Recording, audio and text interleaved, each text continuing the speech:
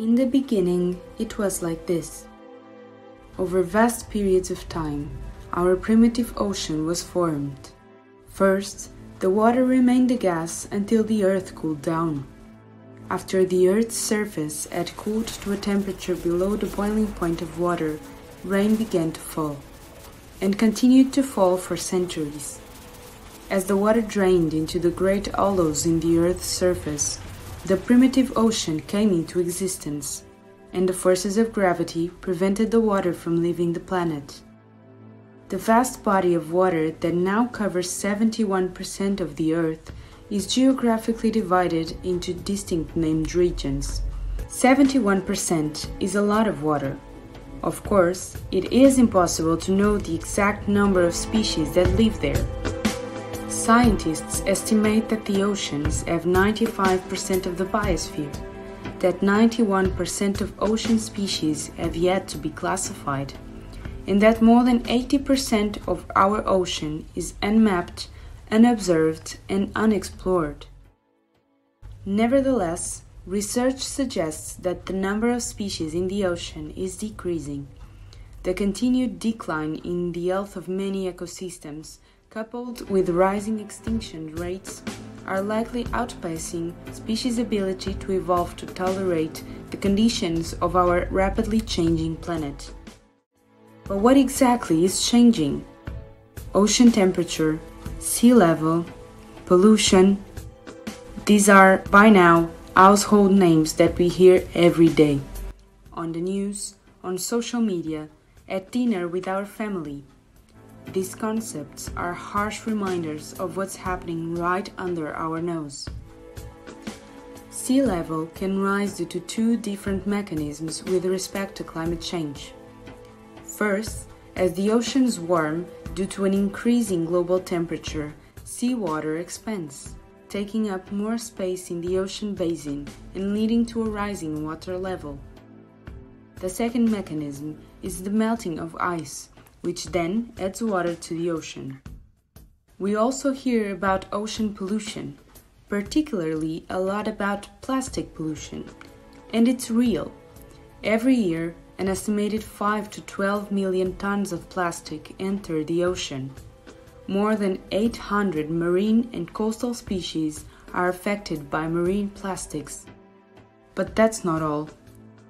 Agricultural practices, coastal tourism, port and harbor developments, the damming of rivers, urban development and construction, mining, fisheries and aquaculture, among others, are all sources of marine pollution threatening coastal and marine habitats. We have reached a point where it's getting difficult to imagine all of the consequences this phenomena will bring to us. But how aware are we of these events? How well informed are we of the impacts of said events, and how are we, as a species and as members of society, contributing to it? To try to answer these questions, we decided to interview people with a wide array of ages, nationalities, and backgrounds. From the beginning, our goal was to understand the level of information that exists not only in places that depend directly on the ocean, such as Portugal, but also in landlocked countries, pertaining to the way human beings impact the birthplace of life on Earth.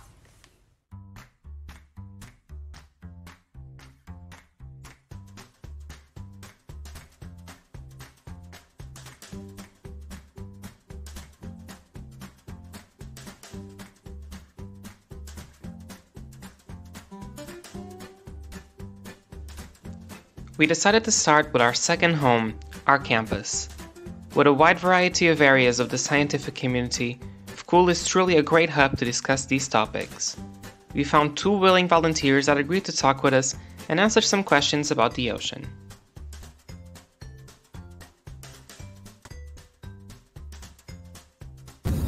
Acho que sim, e como acaba por ser como tudo o resto, ou seja, acaba por estar tudo relacionado e tudo o que fazemos de um lado afeta o outro. Então, o clima e o oceano estão relacionados? na medida em que o próprio oceano pode ser muito influenciado por aquilo que hoje em dia são as muito chamadas alterações climáticas.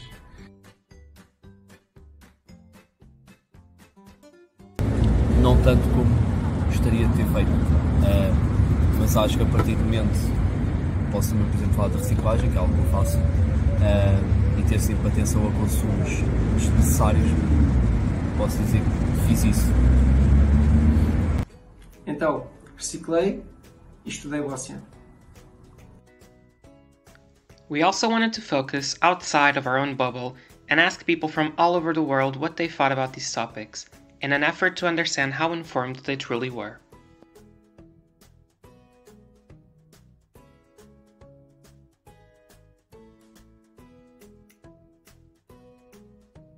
The ocean provides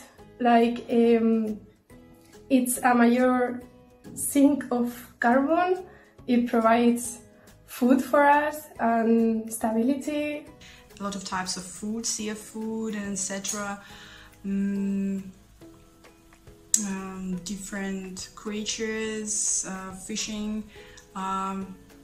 We can also look at like people use oceans like a place where they can spend their time, some activities, fishing, etc. So they have a lot of things to do with oceans.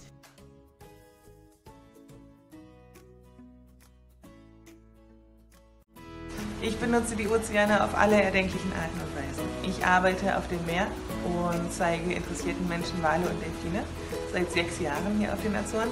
Das heißt, jeden Tag ist mein Arbeitsplatz das Meer. Dann gehe ich nach der Arbeit schwimmen, schnorcheln und das Meer entdecken. Ich esse auch super gerne alle Arten von Fisch und Meerestieren. Das heißt, auch ernährungstechnisch benutze ich die Ozeane. I use ocean for the food. Also again oxygen. Sempre usei o oceano para me transportar do Pico para o Faial e do Faial para o Pico. Uso também para tomar banho. Uso para admirá-lo. Sicuramente mangiamo pesce che vive nell'oceano, arrivano da noi merci trasportate usando l'oceano come strada. Personalmente queste.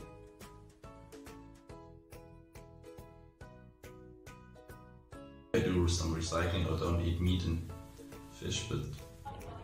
J'essaie de pas le polluer, mais Secondo me l'unica cosa che do indietro all'oceano sono inquinamento, per cui quello che posso fare è dare meno inquinamento possibile.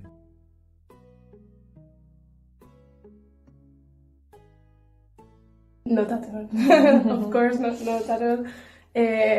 As I previously said, the fisheries right now are not sustainable at all. We don't care about the ocean. We think it's like a trash, and we throw everything in the ocean, no matter what. And now we start seeing the effects that the ocean has a limit, and we should take more care of it. Eu penso que sim, embora um bocadinho já tarde demais. Mas ainda se agora tiverem o cuidado de informar e de fazer cumprir as regras que são necessárias, talvez ainda vamos a tempo.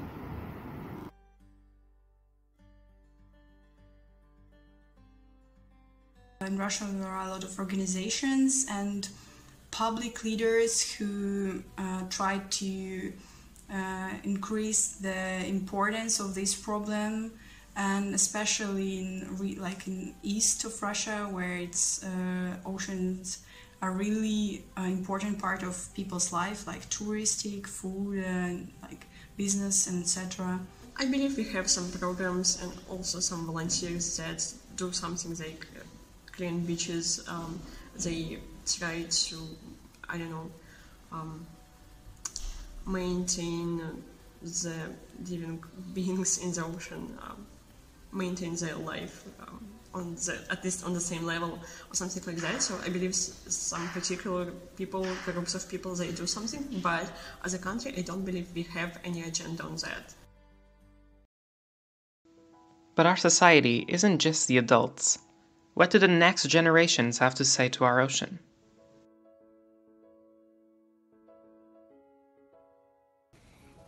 Dá-nos água. A alimentação. Il y a les poissons, et c'est bien de plonger comme ça, tu peux voir les poissons. Ça nous apporte du bonheur d'avoir quelque chose chez nous. Ça nous apporte, ça nous apporte du bonheur.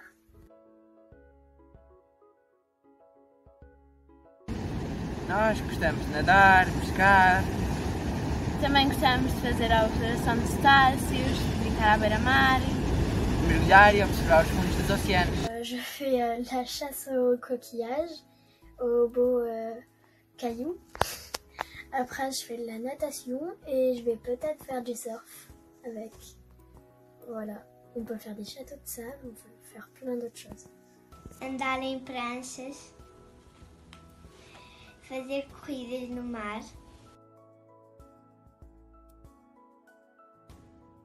Tout simplement, je vais dire merci. Pas créer des tsunamis et jeter les plastiques dans l'espace. Dizia que gostava muito dele.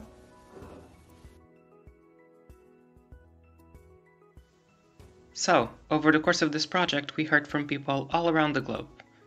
But what does the ocean itself have to say about the situation it's in? The following words are a message from the ocean. Hello. Thank you for giving me a voice. It's true that I occupy more than 70% of your planet. And it's true that I am producing half of the oxygen you breathe and absorbing 50 times more carbon dioxide than your atmosphere. I am deeply entwined with our planet's climate, and we influence each other deeply. From heat distribution to the effects my currents have on the weather, we can never be quite kept apart, and what impacts one will likely have an impact on the other. From fishing to whale watching, from diving to swimming, I also provide you with unique activities. I give you food, I give you a beautiful view, and I give you the tools you need to enrich your scientific experiments.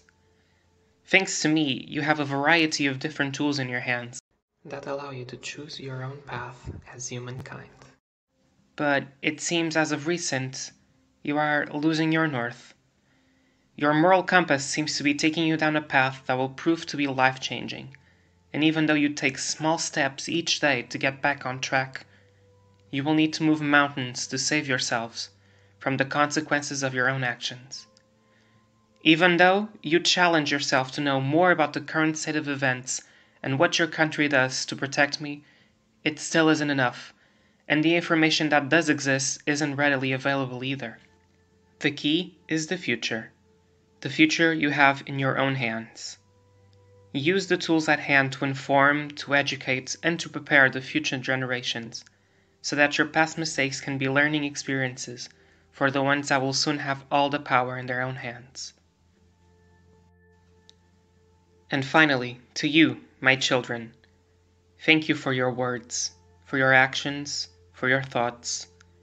Every time you play in the sand and splash around in the water, every time you take a deep breath and dive underneath the surface to explore the depths, and every time you build a castle and count on me to give it a moat, I am reminded that you are you are your own biggest hope. I may be changing, but I can adapt. The life within me will forever change, evolve, develop. Your future, however, is in your own hands, and your hands alone. And like the sand when you build your castle, it can easily slip through your fingers. Treat me like I am a member of your own family. Protect me like I am one of your own kind. Learn and teach to build a path that allows me to walk alongside you. And I will do my best to give back to you. Let's build that sandcastle together.